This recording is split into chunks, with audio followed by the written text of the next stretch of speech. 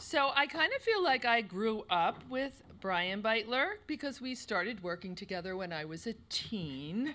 Actually, I was at 17. I wasn't really a teen. But Brian was the CMO of David's Bridal, where we worked on a prom program together. And from there, Brian became the EVP CMO of Lane Bryant, where O was part of the Omno Angel campaign. And now Brian is the EVP, Chief Marketing and Brand Development Officer of J.Jill. We all have very long titles now, right? It's crazy. Where Hearst titles Oprah and Food Network are part of the Inspired Women series. So in his free time, Brian is the chairman of the executive board of the Global Retail Marketing Association. And I'm sure in his free time, he also gives a lot of fashion advice to his 6 children and wife. You're a very brave man, Brian. Very brave. And Brian has always believed that your customers hold the key to your success, combining the insights gleaned from customers and mixing that with data science to inform great advertising and marketing and innovation for the brands that he has overseen in his career. His creativity has been recognized actually in just about every position that he's held with accolades, both in terms of creative awards and increased sales. At J.Jill, Brian wanted to engage in an authentic way with real women, to hear where they get their inspiration. And that's where Food Network and Oprah come in, as we both reach inspired women who want to live with joy, passion, and purpose. Our powerhouse brands have been in the top 10 newsstand performers since their launch, respectively 10 years ago, and we're celebrating our 20th anniversary next year.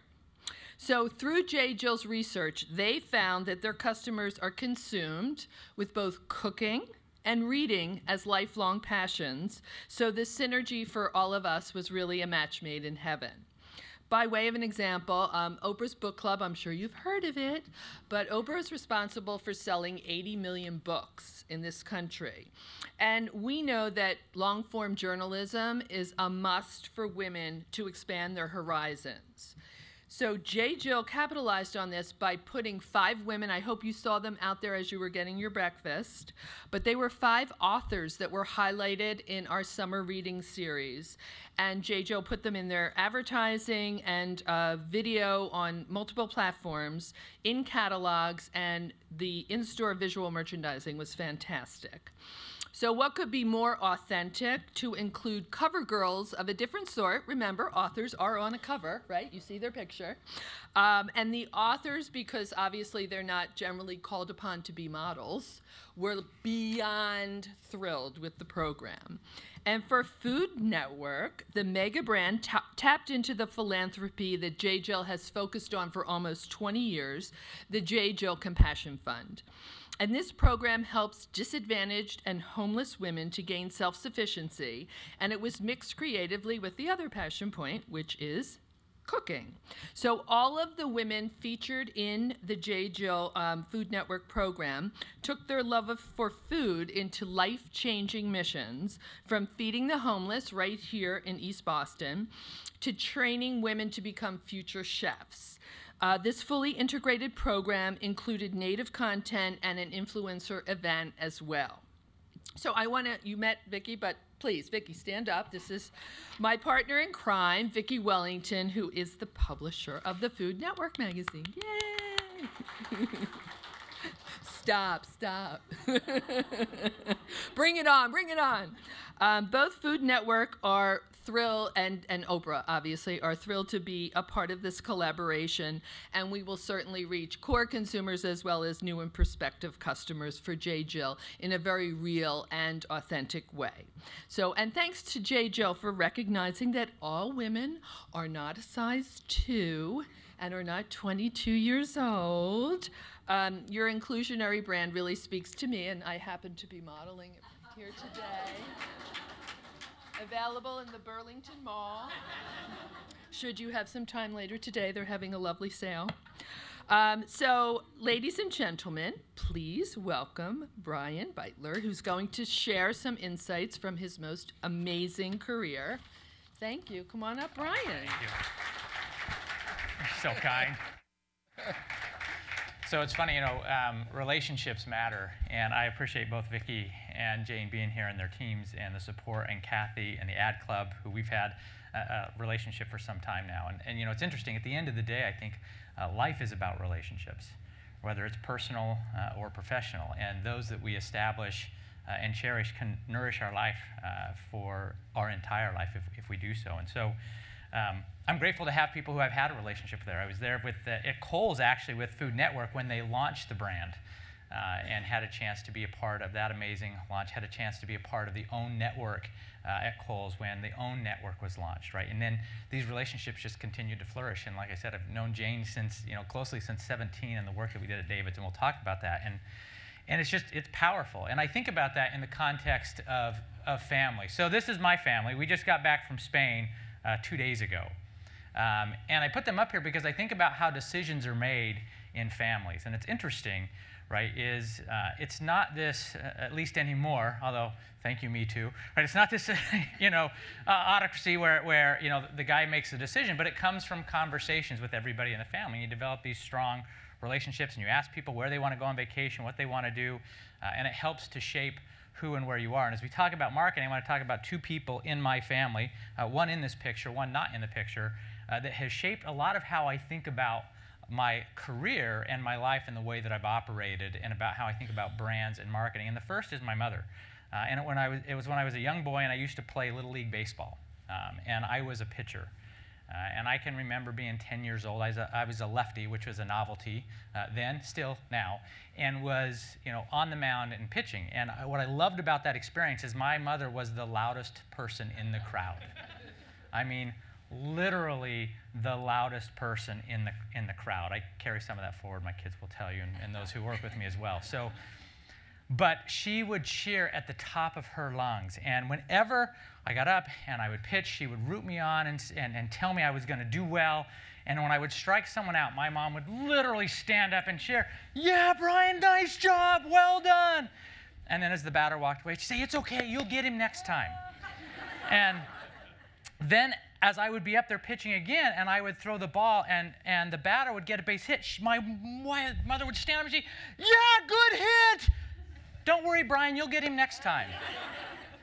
And this was an interesting observation, right? What my mother was she was a champion of winning, of winners, right? She always wanted me, my team, to win. But what she appreciated most was success on both sides, right? And so it was crazy because I would have friends sometimes say, "Why does your mom cheer for the other team when they get a hit?" And at 10, I didn't know. I don't know.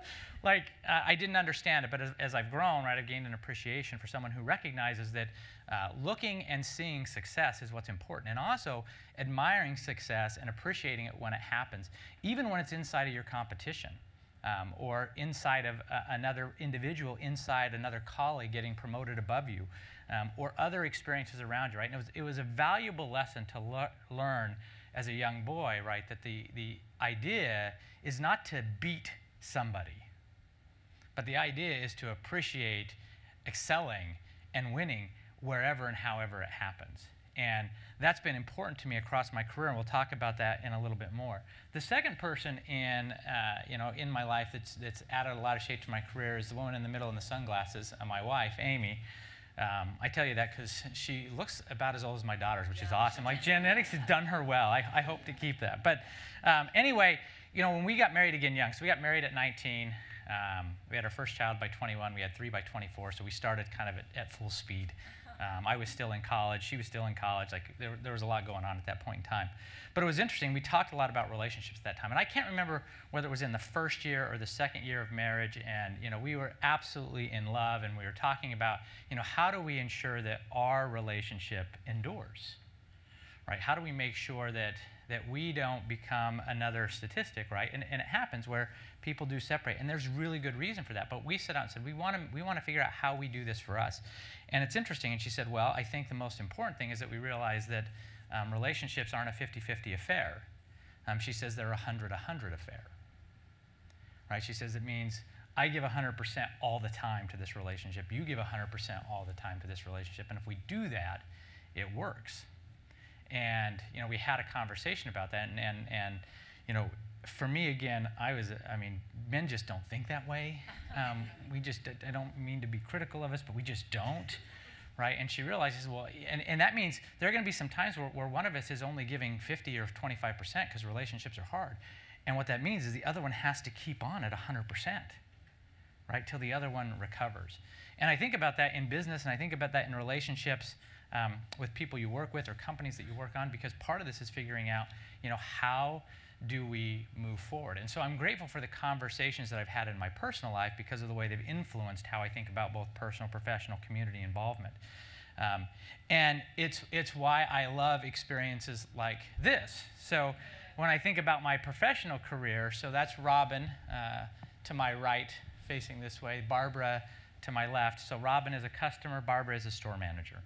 Right? And so part of it, as I think about how do we lead and how to develop brands and how do I learn and how do I make decisions, again, it comes the same way. It comes from conversation, right? It comes from engaging with people who are close to what you're close to. In this case, right, J.Jill. It's a brand that I've become close to. I tell people all the time I'm a hopeless romantic. I fall in love with my brands very quickly.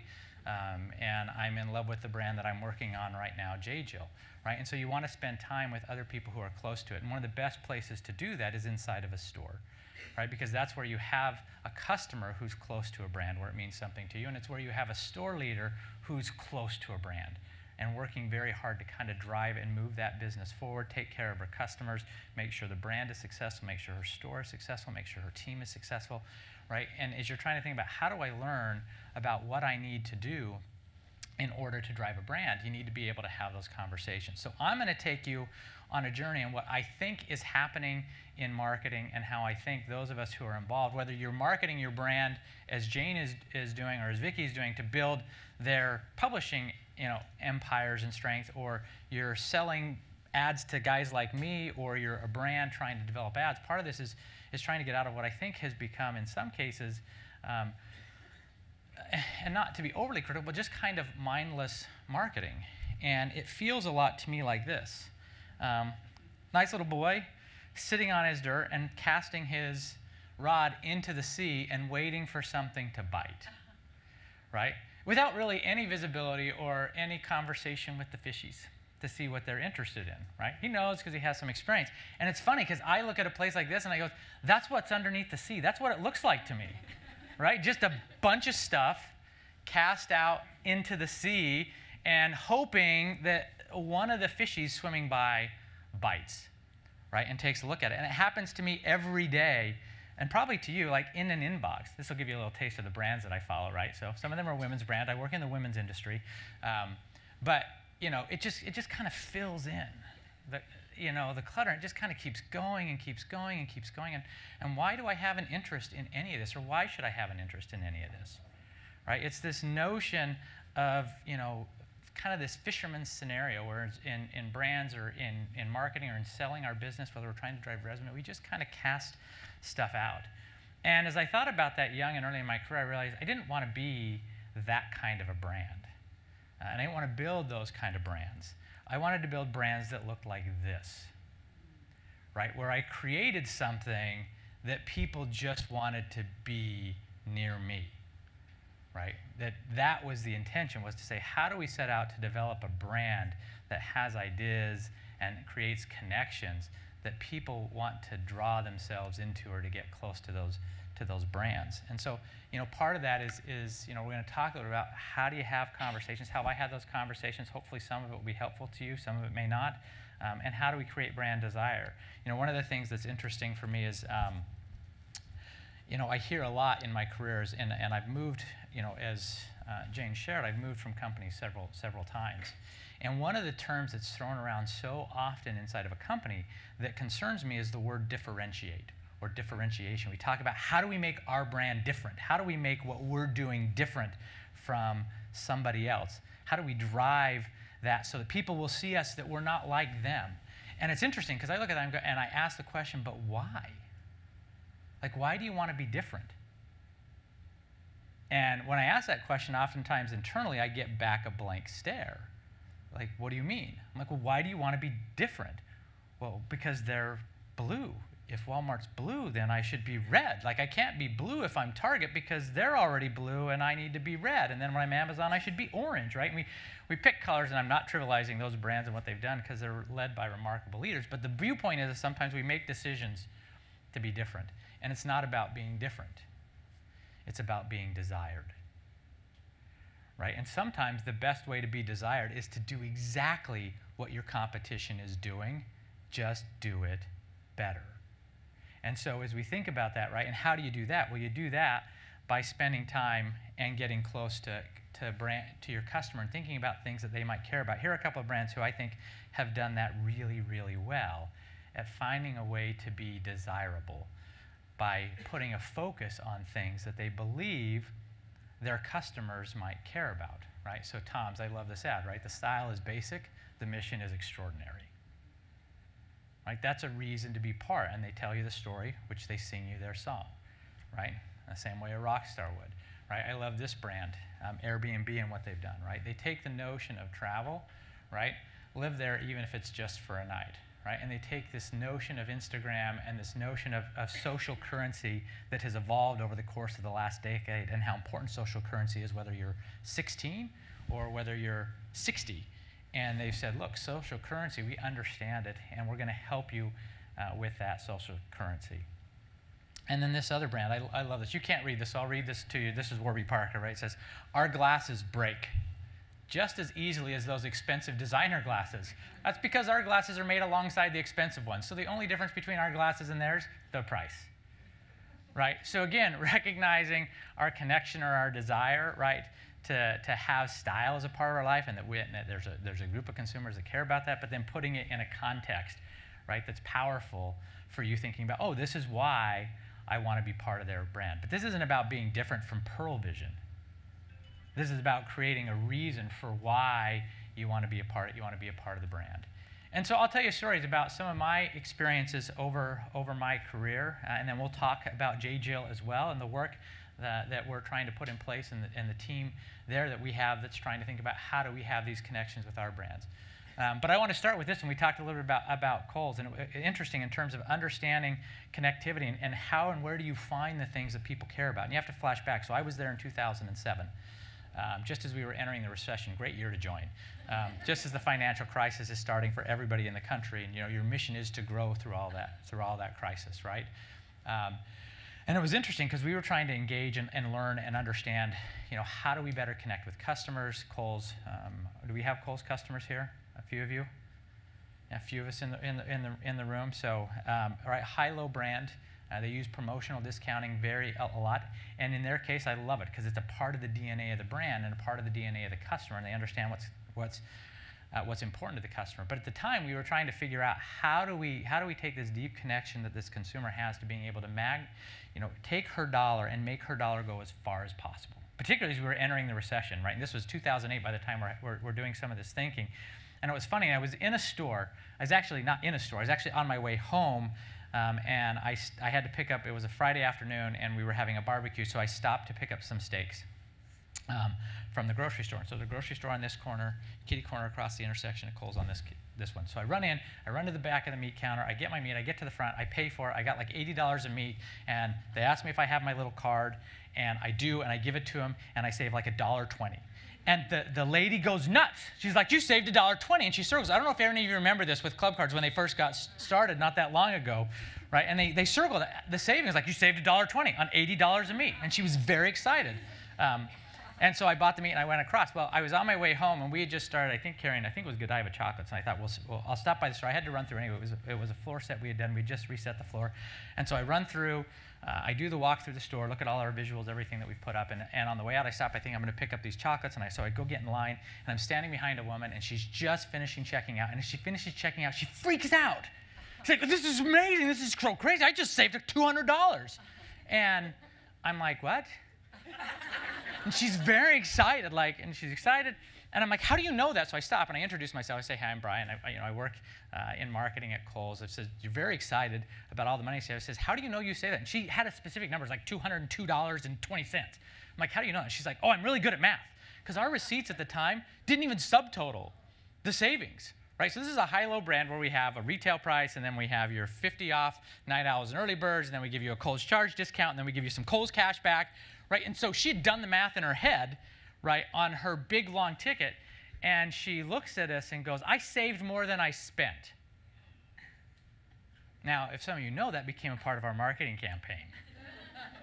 That was a customer's words, right, who said, I saved more than I spent. So I saved $1.20, and we didn't even circle the savings, right? So as we were looking for a way to figure out how do you drive a brand connection that's deep, and this one's right around value, it's all about promotion, but it can be electric to the customer because it's the reason she's trying to connect with your brand, right? And so we took this very cheesy idea. By the way, if you still go to Kohl's today, you still see the circle your savings, right? It's still digital, right, on the screen now in front of you.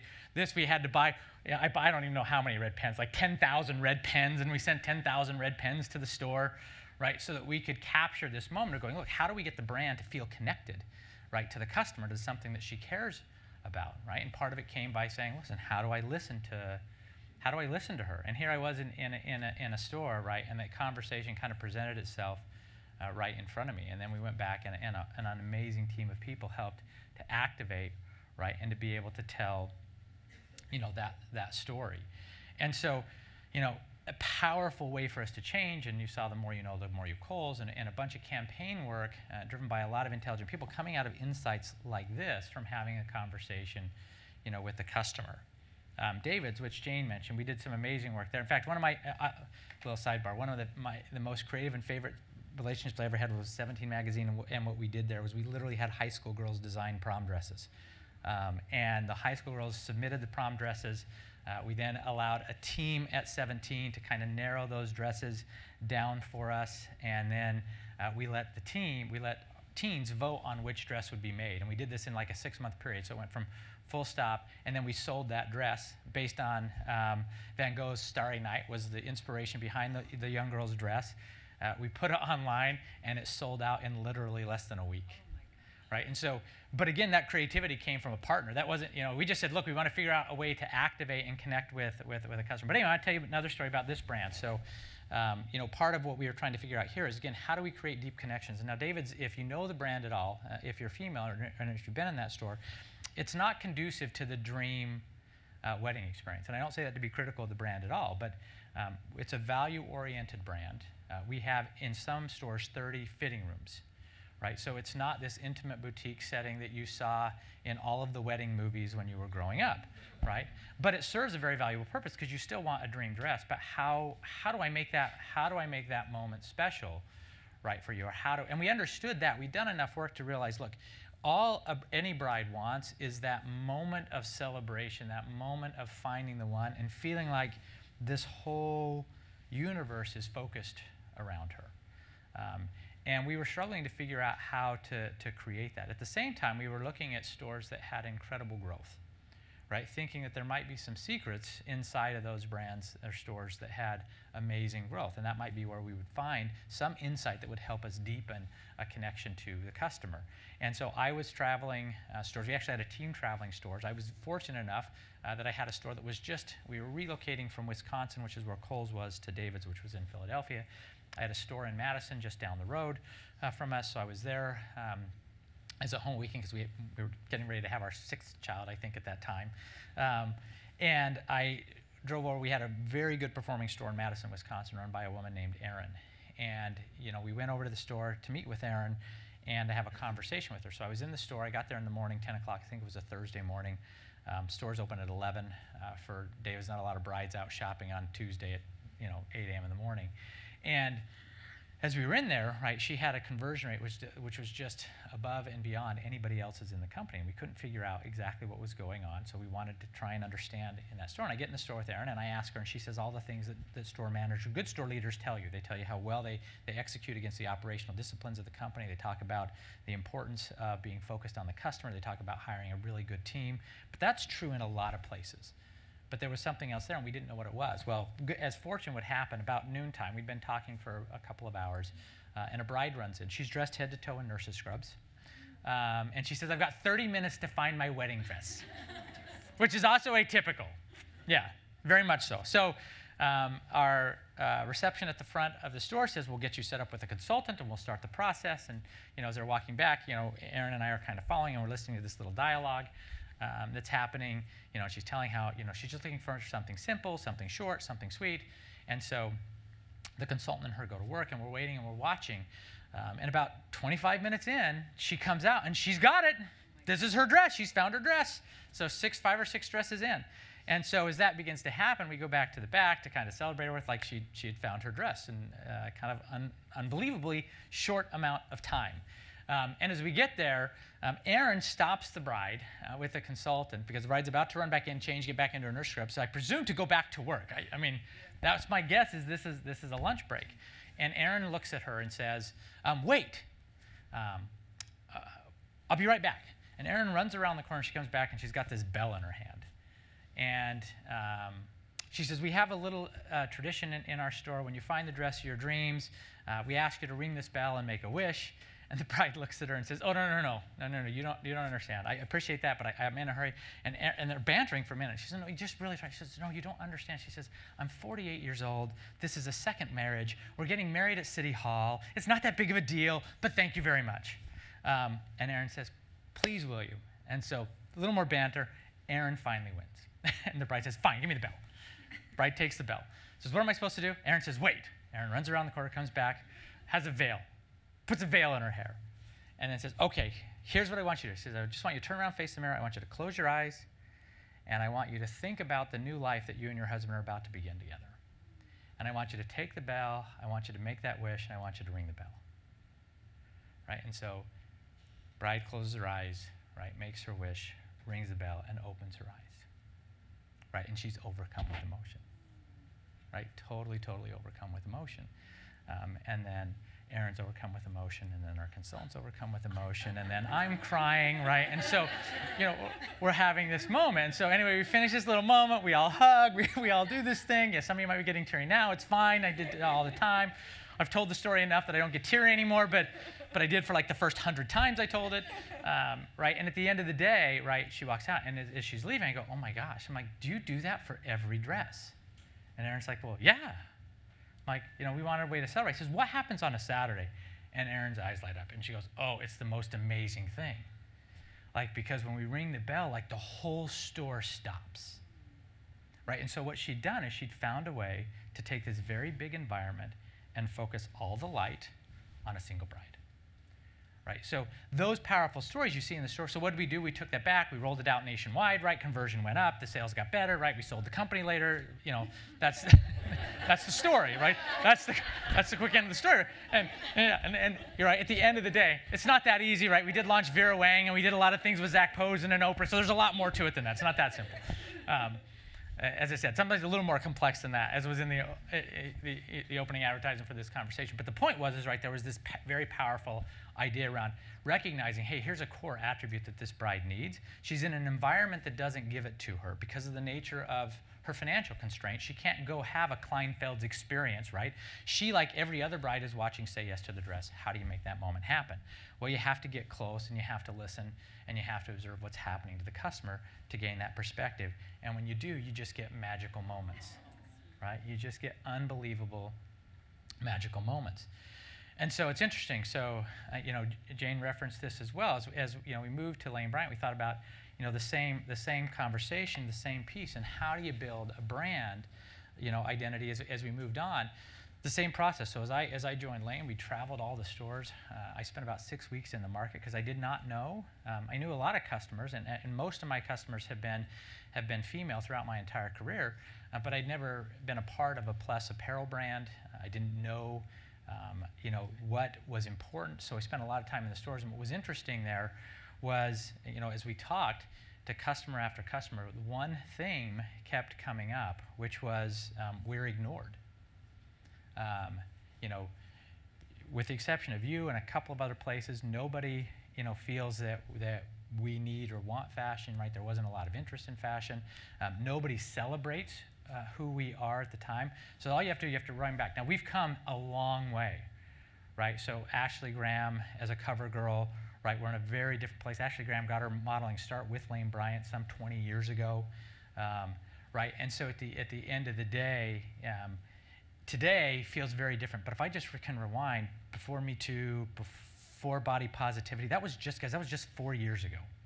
4 years ago, you couldn't open a magazine and see a plus body anywhere.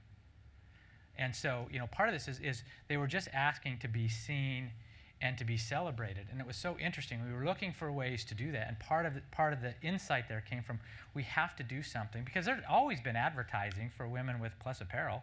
It showed up in in catalogs. It showed up on occasion in television ads, but nobody was really taking notice. And it was interesting when we tried to explain the concept of saying, look, we want to celebrate you in a way that's very, very different. And we showed it to customers. So I was a little nervous. We were a little nervous. Linda Heasley was the CEO, same CEO with me here at J.Jill. She brought me here, and she brought me there.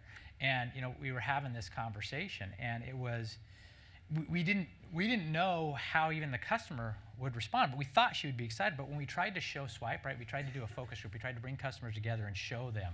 They actually rejected the idea. And the reason was because we didn't have any photography that looked like this. Or we had catalog-related photography, but nobody had ever done an advertising campaign. So I was stealing Swipe from folks. Well, and all that Swipe was of what? They were of skinny women, right, in lingerie. Like, there was nothing like this. And it was so funny. We were at the tail end of a focus group. I actually came out. So I'd been sitting there behind the glass. I actually came out from behind the glass. Like, I was so frustrated. I did all the things that you're not supposed to do in the Cardinal Sin of Research. Like, I knocked on the door. I said, look, I want to come in. I'm going to tell them who I am, and I want to talk to them. And so I went and I sat down, right, and there are 8 women sitting around the table, and I said, I'm just so curious, and I told them about my experiences in the stores and the conversation I'd had with both confident women and women who were more insecure, and both of them shared this desire to be seen, this desire to be celebrated, and yet we were showing them this idea that we thought would be good. We didn't know how good it was going to be. We just thought it would be good, and we couldn't get them through. And it was funny. There was a woman sitting at the I just lost her name, but she was sitting at the far left-hand end of the table, and she said, wait. She says, you mean you're going to take my body and you're going to shoot it like Victoria's Secret? And I said, yes. And he says, oh, well, that's genius. We just thought you were going to shoot skinny people and put Lane Bryant on. I mean, literally, it was such a foreign idea that she couldn't imagine this. Want to meet my girls? One word. Sexy. Sexy. Don't get it twisted. How boring would it be if we were all the same? It's all about how you feel. I think it's in my eyes. It's something that looks like this. Beautiful. I mean, honey, have you seen all this? Hot. Whoa. I'm no angel. I'm no angel. I'm no angel. I'm all kinds of sexy. Cacique, exclusively from Lane Bryant. This is how I met the ad club, by the way, as a function of sharing this story, right? But as we did this and told the story, right, it blew up in a way that we just never expected. So we had an insight because we'd had conversations and we understood her. And when you did it, then the story just kind of exploded. And social media goes all over the place. And again, this is the April issue of Vogue. So those were the only plus-size bodies in the September issues, all of them, from a fashion magazine perspective. The board was a little mad that I didn't put our brand on there. Right? No branding. Right? Just a message to start a conversation, right, that would help to drive where we're going. But what was interesting is as we started to tell the conversation, right, this is where listening. Sometimes it's about listening to your partners in order to have ideas. And I got up here and we were at one of Ad Club's big events, and I totally bashed on their sponsor, Time Inc., or one particular one, which was Sports Illustrated, because one of the other brands had done a deal with them, and sitting like at the front table just in front of me is like the entire Sports Illustrated team as I'm tearing down the Sports Illustrated swimsuit issue because it misrepresents women in all the wrong ways, right? But at the end of the day, building brands is about having conversations and about listening. It's funny, I say that the art of storytelling is dead because it's been replaced by the art of conversation. Right? And at the end of the day, right, it used to be I just broadcast my story, but today it's really about can you engage in a narrative. And in this case, I got a narrative from a guy named Brendan Ritt, who happened to be the publisher, and he sent me a note. He said, Olive Branch, ? And what a powerful salvo from him, from what I had just done, right? He says, my name's Brendan, and I'm the publisher of Sports Illustrated. I heard our SI brand took it pretty hard on the chin at the Boston Ad Club event last week. if okay with you, I'd like to come to your offices and talk about a way we could help. Your ad dollars extend beyond the norm. Good chief revenue officer, right? Finding a pathway forward after bashing his brand. And what happened next was that. Ashley Graham on the cover of Sports Illustrated, and a female brand sponsoring Sports Illustrated Swimsuit Edition for the first time ever, right? So the point of building brands is, are you having narratives with your conversations, with your partners, with your people? Are you open? Are you listening to the ideas, that are possible? So I'll move. That's what we're trying to do here at J.Jill, right? It's the same thing. It's having conversations with Brenda and Lisa and with Mary, right? Trying to figure out, what can we do? What do we hear from our customer, right, that's not being given to them in the marketplace today? And it's interesting, and I saw on a sign here, at the risk of getting in trouble with another brand, Google, but I saw on the sign as you walk out this door, if you look to your left, on there is a wall that says, we reach more 18 to 34-year-olds than any cable news network. Isn't that interesting? They're worried about an 18 to 34-year-old demographic. Guess who has all the money in this country? They're 50-year-old women. Right? That's where the power and the influence of commerce is today. Yet the focus, because we're a youth-enthralled society, the same way we were a male-enthralled society, the same way we were a skinny-enthralled society, still exists. We still have pockets that we have to break through in terms of the way we think about equality and the way we think about interest. And it's interesting. Women here, I won't show it because it's, even in any company, but there was a great little sweep, and I can't remember if it was Amy Poehler who did it about Hollywood age. And if you haven't seen it, just figure out, it's very inappropriate. It's got Juliana Louis-Dreyfus in it. But it just talks about what happens as we age in the country, in this case specifically inside of Hollywood, but it's relevant, right? We lose focus. And so what's interesting is we talk to our customer. Now here's the good news. Our customer is experienced, she's wise, she runs companies, she's raised families, she's been philanthropic, she's been involved in her community.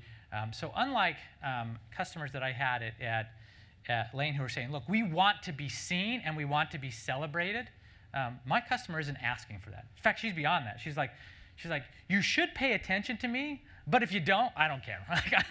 Like I'm already here. I'm already successful. I've already accomplished more than most of you have. But that doesn't mean, what we realized is that she wouldn't appreciate it if a brand just took a moment to kind of celebrate who she is and the energy. And our brand, in part had an opportunity to do more of that. So part of what we're trying to do, and I'll show you a little bit of that, is just celebrate a little bit of what's happening there and changing this brand from being, what was developed as a catalog company and focused on, look, we dress you because you want to be comfortable, which is very true, but a brand that recognizes that comfort comes with a woman who's vibrant and full of life and reflects life and what's happened in life.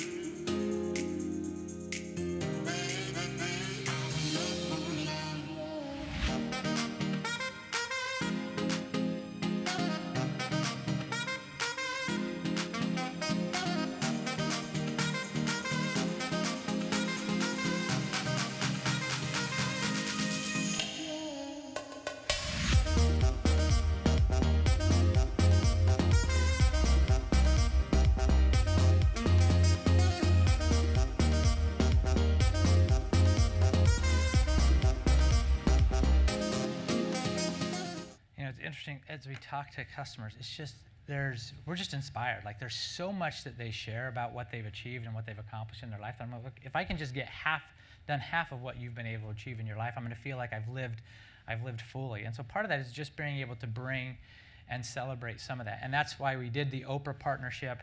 I'm going to show you one more slide, and then we can just talk about the brand. We're going to go through this, and I'm going to give you a sneak peek of what's happening with our Food Network partnerships, and just show you the video that what we're trying to do, and celebrate just women who are doing amazing things in their life, because candidly, it's inspirational to us and inspirational to the women who are part of our brand. My name is Karen Rogers, and I'm the founder and executive director of a nonprofit called Sprouts Cooking Club. The contrast of everyday fare of haves and have-nots is a real thing. And we at Sprouts want to include everyone. We truly believe that good food is for everyone.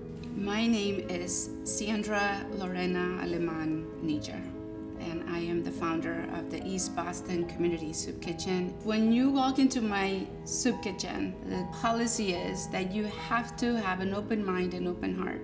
And there is no room for judgment towards anyone, because in this space, everybody's the same. We're all human. Hello, my name is Lavanya Mahate, and I'm the owner of Saffron Valley Restaurants and the founder of Saffron Kitchen. Food is a universal language that everybody speaks, and oftentimes when refugees come over, one thing that they do bring with them is the food and their ability to share that food with the local people that integrates them into the community. My name is Valerie Segrest, and I'm a member of the Muckleshoot tribe, and I work as a native foods nutritionist and the coordinator of food sovereignty efforts for my community. We're all humans, and we all rely on food to exist in this world. And so it can shape the social fabric of people. And that's what Feeding the Spirit is really all about. The service I provide to our community is food. It's through food, bringing people together, bringing different cultures, different backgrounds. So through food, we get to know each other, and we get to share about each other. I'm really inspired emotionally and intellectually and creatively by the foods, the land, the waters, and the people of the lands that my ancestors dwelled on for thousands of years in such ways that they were able to create abundance and generosity for those to come in the future. For me, food is hope. Food is family, and that's something we reinforce in every cooking class that we give. I'm very humbled when somebody finds me inspiring, and I take it upon myself to pay it forward and to inspire other people, but also to know that someone else has inspired me to do what I'm doing today. Right, so those are our women. That's what they do. Right, that's the life that they live. And we realize in whatever capacity, right, as we watch all these customers come across the threshold, it's about being respectful of women who really are at the pinnacle of changing so much of what's happened in society. And it's funny, I think about, it's an honor for me, right, to step back and to be in a brand where the customer that I serve is a woman who's broken a glass ceiling, right? It's a woman who stood up and said, no, things have to change. Right? It's a woman that's taken time to help teach a younger generation that tomorrow can be better than today. Like, what an amazing customer for us to get to serve at J.Jill. And our goal is to say, look, how do we give her apparel that honors, right, the person that she is, right, that reflects the youthfulness and vibrance to still change and still drive forward change in this world, right? And it's thinking about how, as a brand, do you gain that kind of insight and then put that insight into action? Like I said, we can't do it without partners. I mean, these are Food Network's chefs, right? The authors you see in the videos you saw playing, those are authors that Oprah found. And we go to partners that we can trust, that are putting the same kind of care and consideration into that. And it's remarkable. And I think about the associates, right? At the core of this, Chris Gayton and Heather are sitting in this room, is they're at the core. Two people, two talent inside this team driving forward this idea and going, we have an idea on how we can take our respective women and then reaching out to partners to help, foster and make that happen. And that, for me, is what's powerful, right? It's that internal understanding. sometimes frustrating for me, and I mean it sincerely. I get to stand on a stage and take credit for work that doesn't belong to me, right? And I get accolades for things that really I have very little to do about. It's funny, Jane opened up with that comment about our long titles. And it's funny, I had at the time, she was 18 years old, daughter, her name's Michaela. I have Amanda here, who's my daughter, with a good friend, Claire, who's here with us this morning. But I had Michaela, and she came and she interned in my office, and it was so funny. We finished that week or month of internship that she was there, kind of in her high school career, and she did some work for her teams. And it was funny. We were at home once, sitting around the table, and she goes, "Now, tell me again, Dad, what really do they pay you for?" Right? And it's because she had observed the work, right, and realized all I did was sit in a meeting all day, right, and hear ideas. But I wasn't generating those ideas. All the other ideas from the stories I told you, like, it's unfortunate, right? They're not mine. I borrowed them from conversations, right, with customers, or with associates, or with partners, right? At the end of the day, it's about figuring out as a brand, how do you create desire? And you create desire, right, by finding the thing that your customer cares about the most and figuring out how you show them you honor that, right? That you respect that thing that they care about. And then you craft your strategies, your media partnerships, everything around honoring that. And you don't worry a lot about your competition. I don't worry about my competition at all. I pay attention because my competition sometimes hits the ball out of the park. And I want to take notice of that and go, is there something in that that my customer might respect, that my customer might honor, that I should bring into my brand? But I don't try and differentiate from my competitor. I don't care. I care about, does my customer love what I'm trying to do, and can I make what I'm trying to do better today than it was yesterday, and better tomorrow than it is today, right, at the end of the day. And that's how I think about building brands. It's how I think about shaping brands. It's how I think about living life, right? Can I live life better today than I lived it yesterday, live it better tomorrow than I lived it today, right? And we're in a really good place. So I appreciate you spending some time with me and letting me kind of share a little bit of my stories and that. So thank you. And with that, I'll turn it over to questions.